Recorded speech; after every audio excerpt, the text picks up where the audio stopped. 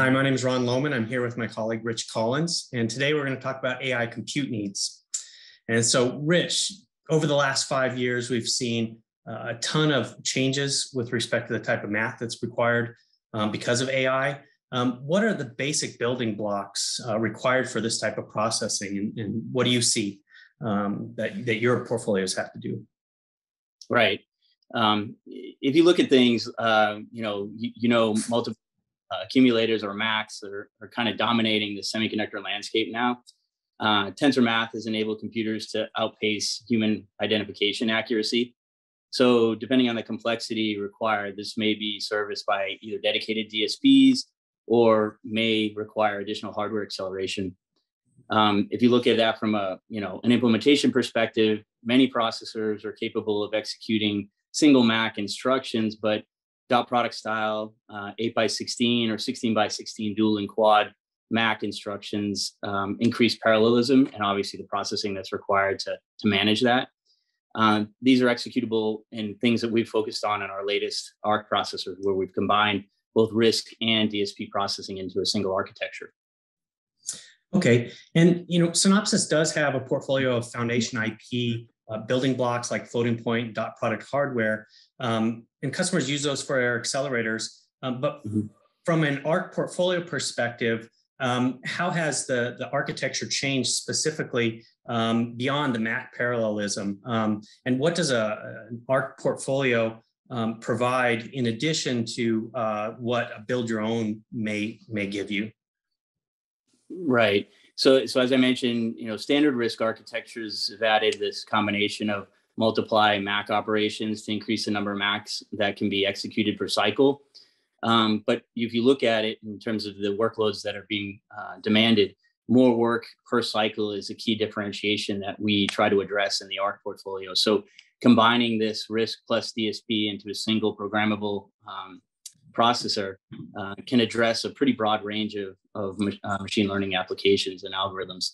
And with AI math basically being computed in every new type of SoC across the board from Synopsys' perspective, we see a lot of 32-bit floating point, 16-bit, 8-bit. What do you foresee in the future that processors really have to handle with respect to AI?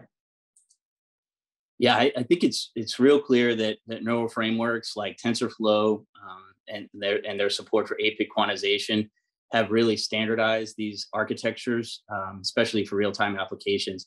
And to that end, the int8 MACs are really becoming the most prevalent architectural choice across the board.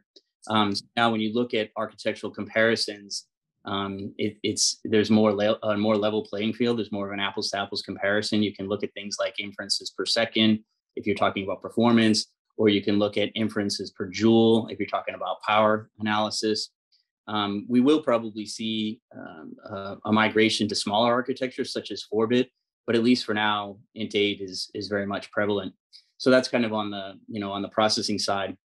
Overall, we're seeing that future architectures are going to adapt new activation features, things like non-linearity functionality and a graph like MobileNet v3, or new types of neural networks altogether. And one in particular that we're starting to see a lot of traction is this idea of transformers, deep learning models that are simpler in structure and easier to train.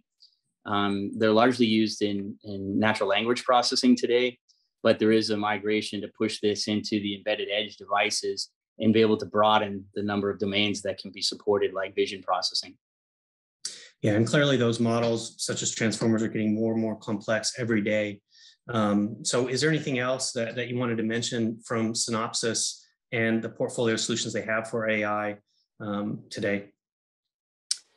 Just in general, our focus is to try and provide kind of a seamless solution, a common SDK, for instance, that can cover the applications from the lowest end that would use an ARC EM type class of core, all the way up to what we have for our dedicated embedded vision processors and neural processing units that can manage some of the more complex machine learning types of tasks.